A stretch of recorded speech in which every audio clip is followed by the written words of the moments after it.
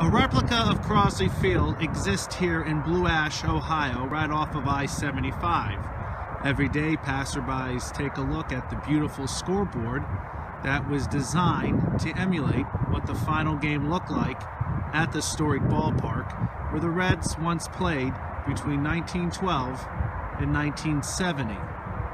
Other features at the ballpark also include seats, an outside white wall, and Crosley Field memorialized across it. It's a beautiful way to pay homage to a great baseball history here in the Queen City.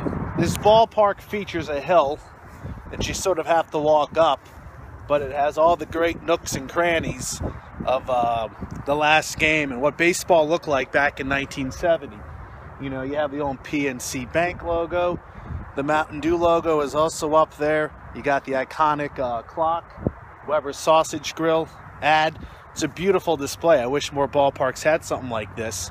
And it's great that it's on display here in Blue Ash for a new generation that was not alive, such as myself, to witness baseball at Crosley Field. Now, I assume Crosley Field is favored by many here in Cincinnati, but I'm sure by 1970, the park was falling apart and people were very welcoming the new Riverfront Stadium that was being erected. In fact, many at the time were hoping for that to open up sooner than later. However, here on display we have all what was going on in baseball during Crosley Field's last game.